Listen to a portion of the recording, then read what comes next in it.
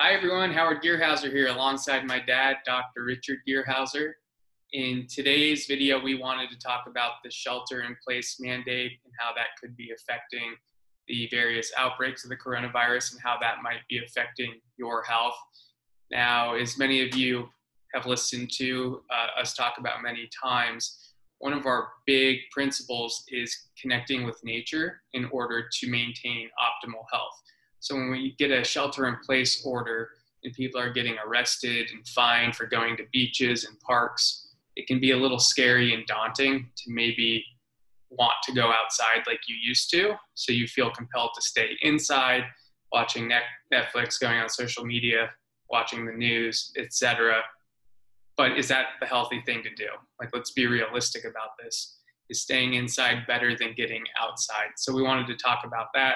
And then there was a new study that came out that showed the outbreaks that happen indoors versus outdoors. So I want my dad to touch on that too. So can you take it away from here? Yes. So the shelter in place, means you guys theoretically you got to stay in your home. If you live in an apartment and don't have a yard, that basically means that you got to stay indoors. And we talk about how really our innate immunity depends on the sun. Even our daily energy, we get energy directly from the sun. That's one of the things we teach people is we are kind of like an orange tree. If you take an orange tree and you put a tarp over it, it will, after about 2 weeks, will turn yellow. And after about 2 months, it will be dead. Okay. Human is the same thing. You put a tarp over it, you start to, get unhealthy. That's the yellow orange tree. And that's most of us in America. I mean, think about it. Disease epidemic in America, not necessarily COVID-19, but just all the diseases, diabetes, obesity, arthritis, autoimmune disease, cancer, heart attacks, all these things are higher than almost any other country in America because, we as a population tend to stay indoors. So staying indoors is not good for your health. So these shelter in place rules where they even arrest me. I heard stories. I don't watch all this stuff that's on TV. So, I'm walking by and I hear, a lone surfer has a helicopter chasing him down. He's by himself out there in the surf and they want to fine him for not following the shelter in place rules. So I could see, a huge crowd of teenagers on the beach where they're, embracing each other. Yeah, maybe you want to disperse that crowd. But if someone is keeping the distance, which is the whole idea behind the social distancing, if they're keeping their distance, it's ridiculous, absolutely ridiculous to chase people down in a park or even on the street. So we want to encourage you to go outside. If you live in an apartment, I would say break the rules. But don't send me the bill for your fine because I will not pay it. So we know the daylight is good. It sets our circadian rhythm, which is how our immune system keeps its function going, where it has peaks and valleys. It needs to have that. If our immune system is constantly elevated, that's not good. And if it's constantly low, that's not good either. So the circadian rhythm, the day, the night, we have to have night. You can't be on Netflix unless you wear blue blocking glasses and cover your skin if you're watching after the sun goes down, because that will disrupt your circadian rhythm. So circadian rhythm is really important. The other thing is the sun gives us the energy. Just like the orange tree, we get energy directly from the sun. It's a complicated story of how the frequencies of light, both the visible light and the invisible light, like the ultraviolet light, actually give us energy directly. Unfortunately, doctors don't know that. The COVID-19 experts don't know that. So they're never going to tell you any of this. This is in science, but it's just, they haven't connected the dots between health and this important natural process of how we gain energy. So I would encourage you to go outside, see the sunrise, get out in the midday.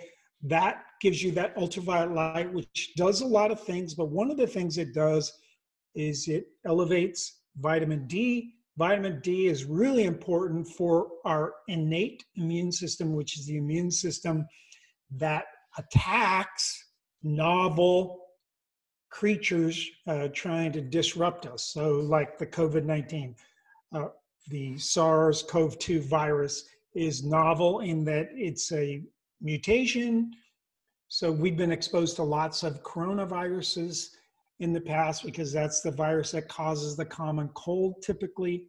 So coronavirus is nothing new, but these viruses mutate. So everyone's going, the vaccine, Bill Gates, the vaccine, the Fauci, the vaccine. Everybody's going, that's going to be our savior. But have you ever noticed they don't have a vaccine for the common cold? And you know why that is? Because the common cold is constantly changing. It's constantly mutating. There was a report I read from Iceland that they looked at the SARS-CoV-2, the COVID-19 virus, and they found 40 different mutations already in Iceland, 40 different ones. So this is a rapidly mutating virus, and that's why we don't have vaccines for the common cold, because obviously if they could do that, they would have those on the market because that would be a $1 billion industry for the drug companies, but it's just difficult to do. But the payoff's going to be so huge, you know, everybody and their brother is looking for a vaccine to treat this disease because it'll probably mean $1 trillion in profits because they'll probably mandate it for the entire planet. Can you imagine how much money you would make? So the holy grail is out there for the drug companies, but good luck because it hasn't happened in the past, and I don't think it's going to happen now. Yeah, and like we have mentioned many times before, we think connecting with nature is probably your best defense against the coronavirus and all of its possible mutations. The vaccine, as my dad just mentioned, might address one mutation, but if this thing's constantly evolving and evolving quickly, we won't be able to keep up. So you have to take control of your own immunity, your own immune system, make sure you're getting out in nature because that's going to be the thing that allows all of your regulatory processes to work properly. So go check out our video, 10 cutting edge health protocols that your doctor will never tell you. That video kind of breaks down the most important things you need to do to make your environment more natural so you can reap the benefits without having to rely on mainstream medicine or our healthcare system to keep you healthy. Anything you want to add to that? Well, I just wanted to reiterate, so this new study showing that almost all the outbreaks, they could only find one outbreak that occurred outdoors. So almost all the outbreaks are indoors. And then the officials say shelter in place, go indoors, where all the outbreaks happen. You know, is that totally BS? If you ever heard BS in your life, that seems like it. We know outdoor air typically is way less polluted than indoor air, including by viruses. But if you live in the big city, right now the big cities have less air pollution, but if you live during usual times, the outdoor air, you know, might not be quite as good. But in general, the outdoor air is going to be better to breathe as far as toxins and as far as viruses than the indoor air. So it'd be better to spend most of your time outdoors, if possible, just based on the air, based on the sun, and based on the studies that show that, hey, this virus, the viral outbreaks occur on an indoor basis. So hopefully this information has been helpful for you guys. Let us know what other content you'd like us to make. We're obviously trying to keep you in the loop with the coronavirus, but also getting you deeply connected with nature. That way all of your systems function properly. So leave us a note in the comments below, and we'll see you guys on the next video. Thanks, Dad.